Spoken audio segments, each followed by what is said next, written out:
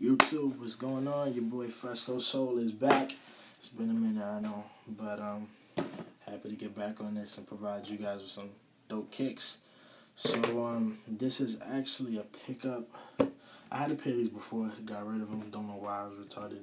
And I've been looking forever for these shoes in a size 10, and I finally got them. So extremely hyped to do this video. It is an SB box, and cost me an arm and a leg, but it's alright.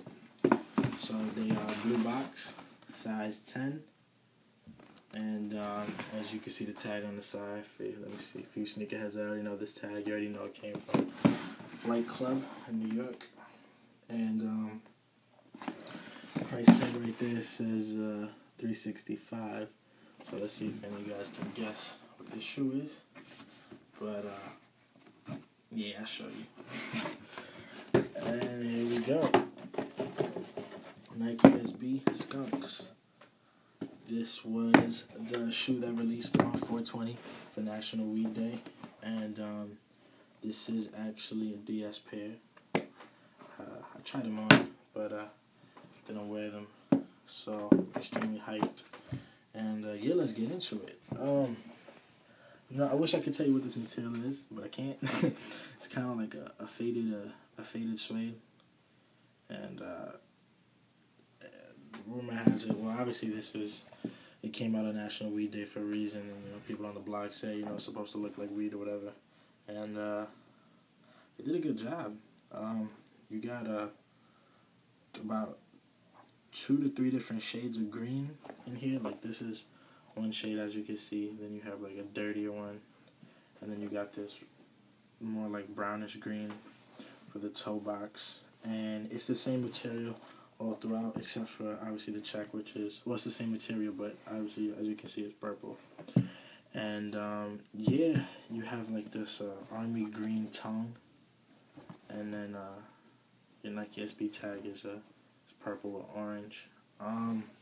These also came with an extra pair of laces. Now, I don't know if Flight Club just did this, but this comes with the shoe, because when I first had them, I actually bought them from someone else who didn't even give me a box or anything, so I'm not really sure what they come with. But you have your Nike SB Kevlar purple laces. It also came in a box. And yeah, it's just a dope shoe, man. They did a really good job on this shoe. From the purple stitching on the sides to the purple sole, like, it's just, you know, it's one of those shoes where, like, you just look at it and it looks extremely hideous, but at the same time it's beautiful. Can't really explain it. I think, how am I gonna forget this?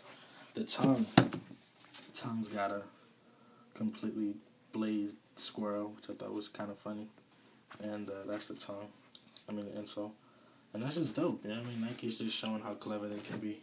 I think the last part about this shoe, which, you know, everybody knows about, and they look online for the pictures to see if it's true. And yes, it is true. There is a stash pouch in here. Let's see if I can show you guys. It's a pretty big stash pouch, might I add. It's huge, but you guys really can't see it, but you see this right here. Let's see if I can focus. Right there, that is a stash pouch. It's got a little Velcro, and you unloose the Velcro, and there you go. Stash pouch is in there.